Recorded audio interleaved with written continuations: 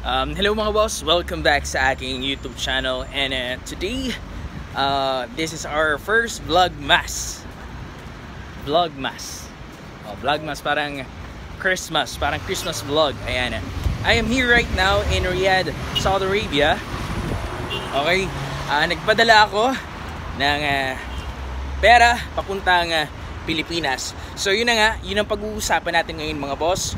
Kung ano nga ba o gaano nga ba kalaki ang sahod ng OFW dito sa Saudi Arabia. Yung mga kilala ko lang yung mga kilalang work ko lang mga boss yung mga pinaka-common, okay? Sobrang ingay. Wala tayong edit, upload kaagad to, and sobrang init kahit medyo malamig yung hangin. Sobrang init pero malamig yung hangin. Mainit pala yung ano ba? Malamig yung simoy ng hangin pero may araw. Okay, paano ba? So yun, yung mga sasabihin kong work mga boss, okay?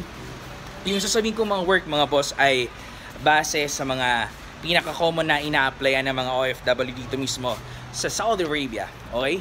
So, samahan nyo ako sa first ever Vlogmass natin dito mismo sa YouTube channel natin.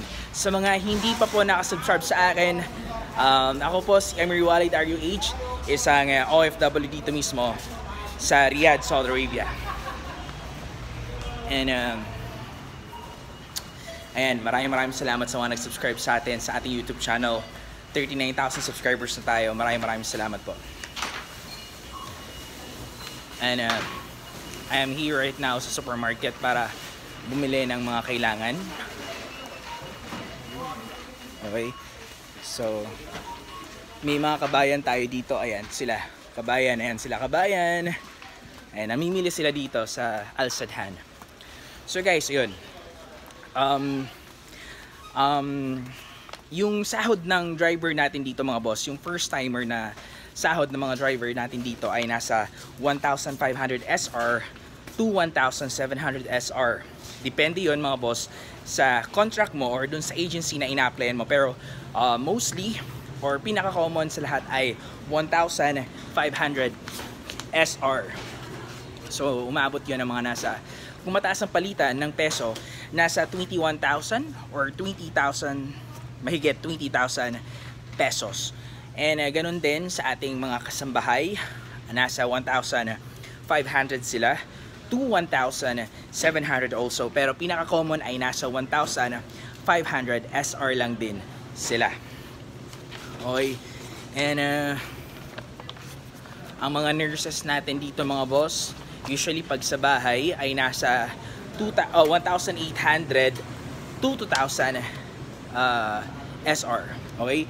So 1,800 SR to 2,000 SR ang mga nurse natin sa bahay na registered nurse pero binalak na mag private duty nurse.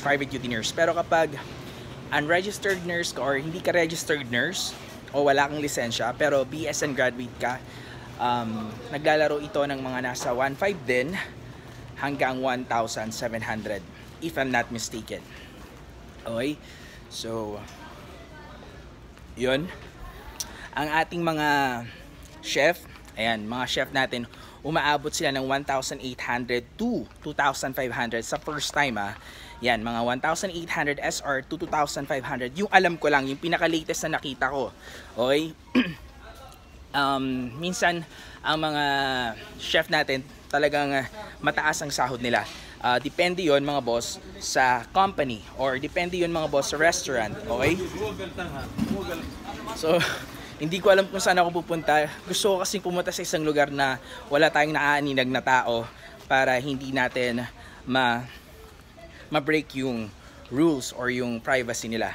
So yun, mataas ang sahod ng mga chef mga boss. Depende yun sa company, restaurants or fast food ba? Okay, speaking of fast food, yung mga crew natin, umaabot sila ng 1,300 to 1,600 per month.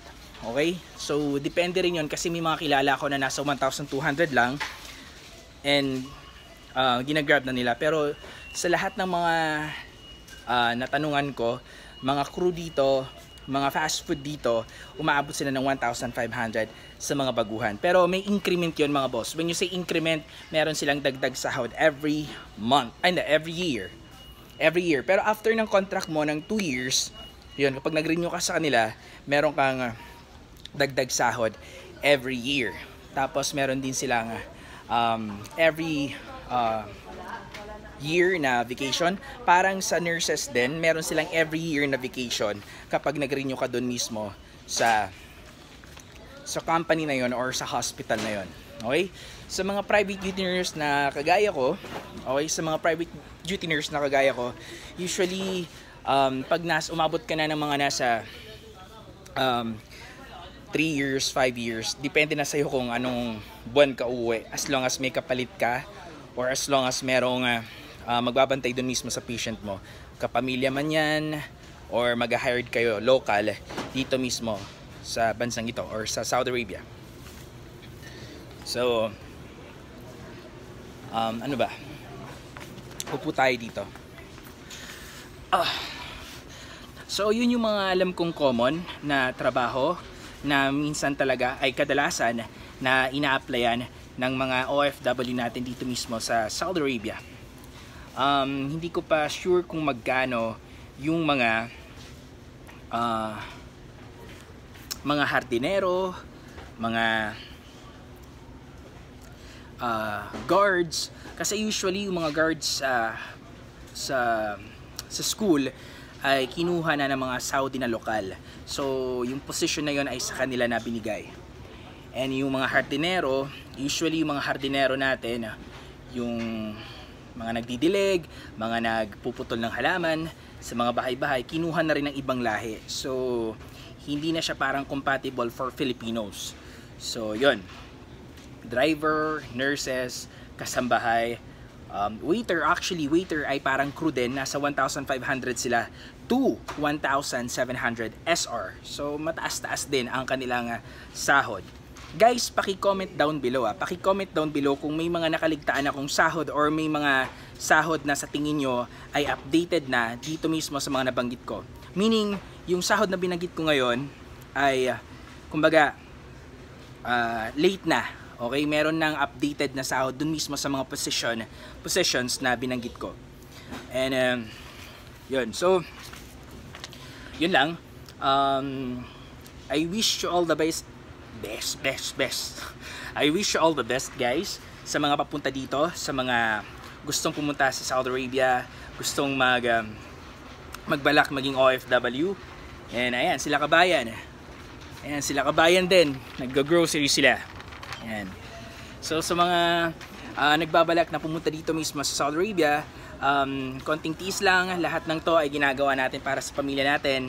And yun, isipin mo na 24 months lang yan, hindi ka taga rito, uuwi at uuwi ka sa bansang sinilangan. Okay, nandito ka lang for work, nandito ka lang for your goals. Kaya wag na masyadong ma-homesick, okay? Hindi naman natin masisisi, di ba? Tama, sabi ni ate. Ayan. Yes po. What's your name? Amir Walid. Amir Walid? Yes. Yeah. Thank you. Thank you.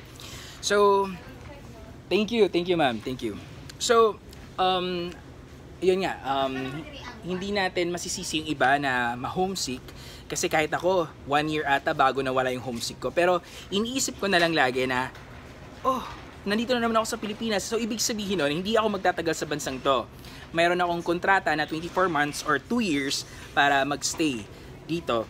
And may ano yun may silbi yun kasi kumikita ako mga boss, kumikita ako. And yun lang lagi iniisip ko na uuwi at uuwi ako dahil hindi ako taga rito. Yung promo nila na chocolate? If I'm not mistaken, yung KitKat nila Oo, may promo sila dito. Dito. Ayan. Diyan, ayan. Nasa 23 SR ata, tapos 36 pieces na. Okay. So, ayan, marami na rin mga kabayans dito, mga boss, na, ayan, nakikita nyo naman. 16 years na dito. 16 years ka na? Yes. Ano pong work nyo, ma'am? Sa bahay. Actually, ako sa bahay din. Nurse po ako sa bahay. Opo. Kaya... Ay, meron na silang job offer ng gano'n? Opo, nurse po sa bahay. So, you have Arabic, half Filipino? Yes po. I will check your... Thank you, thank you. What's your... Amir Walid RUH. Parang napanood na katawa. Baka nga pa ako po yun. Baka. Kasi nag-check din ako ng mga ibang brands. Okay, opo. Amir Walid RUH. May mga nag-trending po akong videos like yung about sa Saudi Arabia. Yun po. Yun lang naman. Kaya... Dati si ano, sino din? Half din siya. Casey? Yeah, Casey. Yeah. Yeah, si Casey. Kilala ko siya. Oo, kilala ko Yun siya. lang ang nagdaan sa ano. Then ngayon yung Rush. Yung Rush Castillo. Yes po. Shout out kay Rush Castillo and KC Vlogs. Ayan, kilala ni ate. Nakikita daw niya tayo sa mga vlogs. Maraming salamat. Thank you. Mahilig kasi ako manood ng vlog. Yeah, minsan nakakawala ng homesick talaga. Oo, maraming salamat po. Welcome. Thank you so much. Thank you. So ayun, kilala niya yung mga kapwa ko vloggers dito. Medyo nakita daw niya ako, pero sabi ko baka ako nga talaga yon kasi nabanggit niya si Casey Ibrahim or si Casey Vlogs and of course Rush Castillo dito mismo sa Riyadh, Saudi Arabia. So nakakatuwa. Okay. So guys, ito. Dito ko na i-end yung video na to. Raw vlog lang to. Walang edit. Okay. Maraming salamat sa 39,000 subscribers natin, sa lahat ng mga nanonood sa vlogs natin. Guys, hindi nyo alam kung paano nyo ako na-inspired na gumawa pa ng mga videos. Abangan nyo mga boss ang aking travel vlogs sa Bangkok, Thailand, Singapore, and Malaysia. And of course, sa Philippines this January. Maraming salamat mga boss sa inyong pagsubaybay sa aking YouTube channel. Again, this is Amir Walid RUH saying peace. Yung charge pala dito mga boss, mura lang. Nasa 16 SR lang pag nagpapadala ka through Western Union and through bank. Ayan, nasa 16 SR lang yung kanilang charge, if I'm not mistaken. Ayan. So guys, bye.